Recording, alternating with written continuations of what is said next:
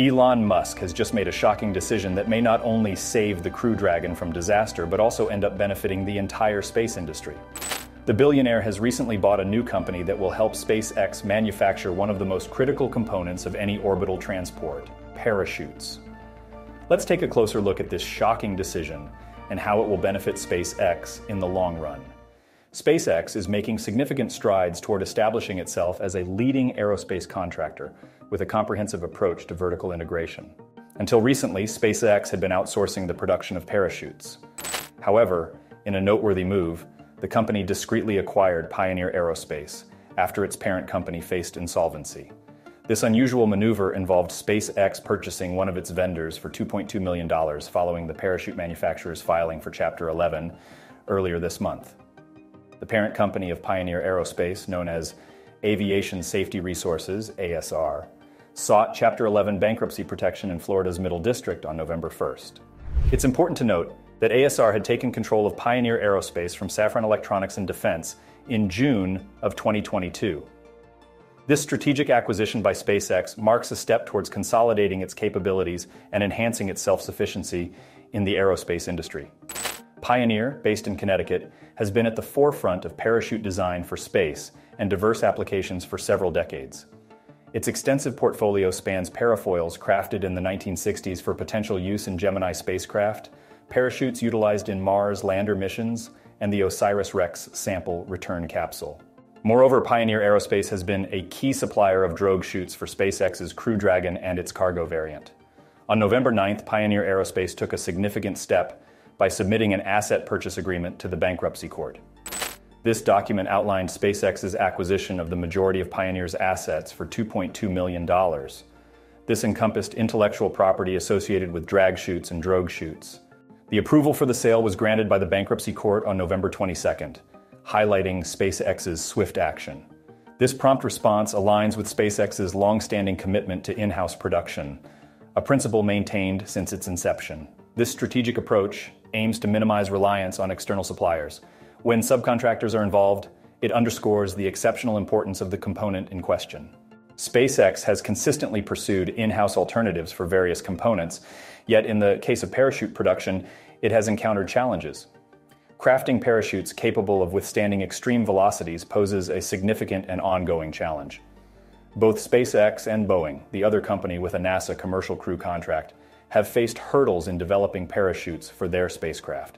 Even after deployment, there have been instances of parachutes exhibiting delays in opening, although without posing a safety risk.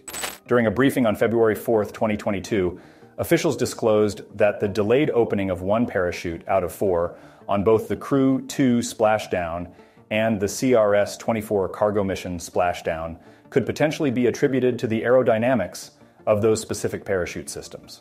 However, they emphasized their commitment to a thorough examination of this phenomenon before the next Dragon missions.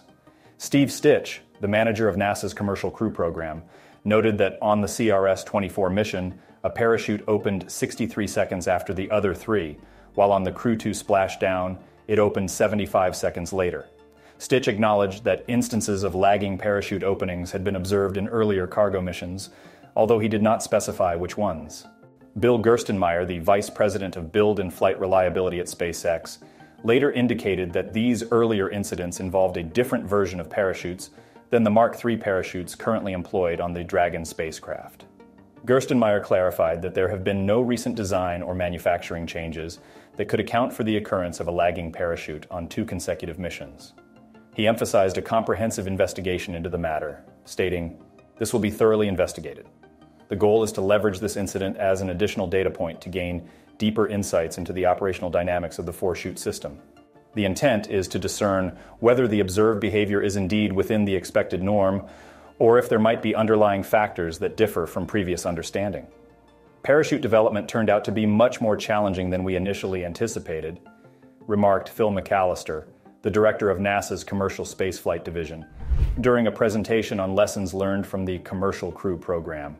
He reflected on the misconception that parachutes had been mastered during the Apollo era, thinking, how difficult could it be? It, however, proved to be immensely challenging, with space being inherently tough and the creation of space parachutes significantly tougher. A.B. Tripathy, the director of mission operations at UC Berkeley's Space Sciences Laboratory, emphasized the daunting nature of developing space parachutes, likening it to the complexity of crafting an exceedingly intricate propulsion system. Tripathy, drawing on his experience at SpaceX as the director of Dragon missions and in-flight reliability, as well as nearly a decade at NASA as a lead aerospace systems engineer, shed light on SpaceX's practices. He provided insights into Elon Musk's decision-making regarding outsourcing, highlighting Musk's evaluation criteria, which include supplier competence and adherence to delivery schedules. Tripathy explained that if either criterion falls short, SpaceX considers internal production and integration of the component into its product line. The intricate process of manufacturing technically advanced, low-volume products poses challenges for rapid replication, particularly within the tight timeframes essential for SpaceX Dragon's certification. While SpaceX was deeply involved in engineering the drogue chutes and conducted extensive in-house testing, the complexities of manufacturing necessitated external collaborations with Pioneer and Airborne. Tripathy emphasized that the creation of parachutes is more of an art than pure science, highlighting the critical importance of exhaustive testing and a dedicated test program. In this context, a meticulous approach becomes pivotal, aiding in the comprehensive understanding of potential weaknesses within the system. Founded by Elon Musk in 2002, initially for rocket development and launches, SpaceX rapidly expanded its operations to include low Earth orbit, LEO, resupply missions in collaboration with NASA. Over time, the company diversified its services to encompass commercial crewed space flights, satellite internet provision, and satellite manufacturing. The acquisition of Pioneer Aerospace holds significance, notably because SpaceX infrequently engages in company acquisitions. SpaceX President Gwynne Shotwell, speaking at the Satellite 2022 conference in March 2022, highlighted that since its inception 20 years ago, SpaceX had only acquired an unnamed machine shop and Swarm Technologies. Swarm Technologies is a startup focused on developing a constellation of small satellites for Internet of Things, IoT, services.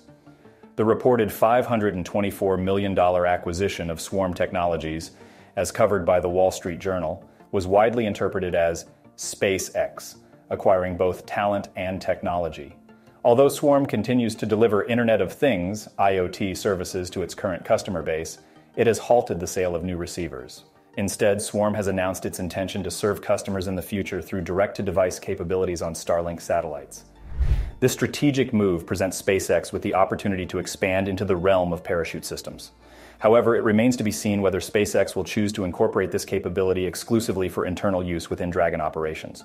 Regardless of the specific direction taken, this development signifies a monumental stride forward for SpaceX, showcasing the company's ongoing commitment to diversification and innovation within the aerospace industry.